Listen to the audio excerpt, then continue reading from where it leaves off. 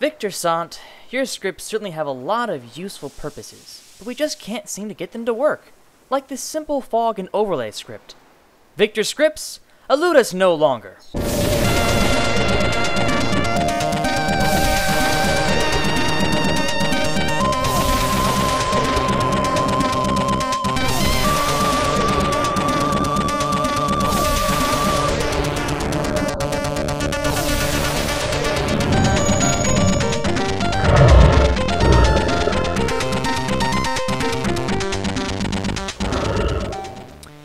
Hello, once again everybody. This is your friendly neighborhood passive line here with another quick tip. This quick tip is on Victor's fog and overlay script. Thank you to Whataface2 for suggesting that I make this tutorial, or this quick tip on Victor's fog and overlay.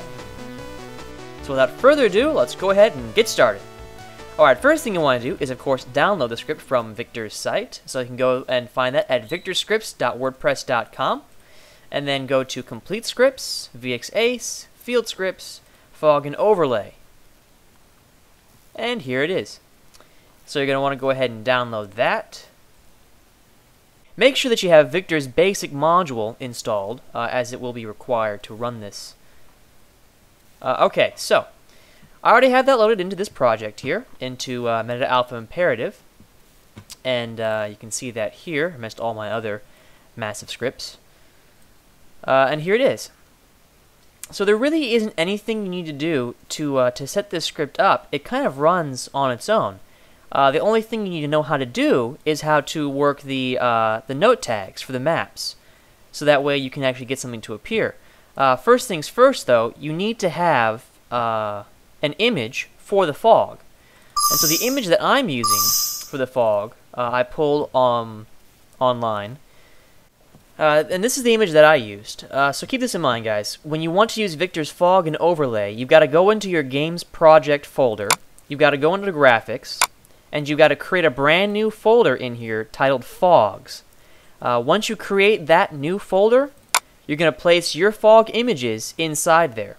Now, paying attention to this guy here, the fog image that I'm using is this one right here, which is 001-fog01. It can be named anything you want.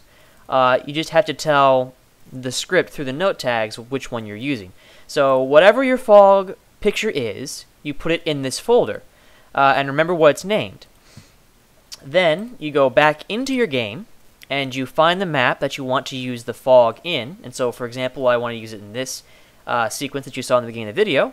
You go under Map Properties, and right here in this note box, let me go ahead and zoom this in for you guys. Right here in this note box is where you set up your tags. And so right here, this is really all the information you need. You're going to open it up here with this line, fog effect, ID 1, name, and this is where you type in whatever the name is of your fog file. Then you set its opacity, how much you want to, how visible you want it, and then you do /fog effect, and there it is, and you close it off. Now, if you want the fog to move, like I had it moving in the beginning, you set up this little note tag right here, fog move 1:3, 0, and close that off. And that's a simple slow motion, and you can customize that any which way you want by changing some of these values and playing around with it. It's completely up to you how you guys want to do that. And that's pretty much it. Like I said, this really is actually one of my first real quick tips. It was actually pretty simple to do. Just keep in mind that, you know, if you ever want to change anything, just refer back to Victor's scripts right here, and he tells you all the kinds of note tags you can use and input into it and customize it any which way you want. Movement and even changing the fog's opacity over time and kind of animating that. There really is quite a lot you can do with it. So, alright, there we go. Once again, thanks to Whataface2 for the comment and suggestion. And again, this is something all of you guys can do too, so make sure to leave a comment below if you think there's something else I should do a tutorial on or a quick tip. And also, don't forget to subscribe and to rate the video and give a like.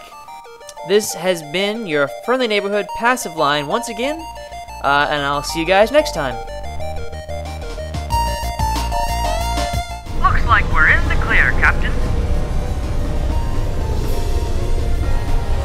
Victor's animated battles. There's still something we're missing to get it working with our own projects.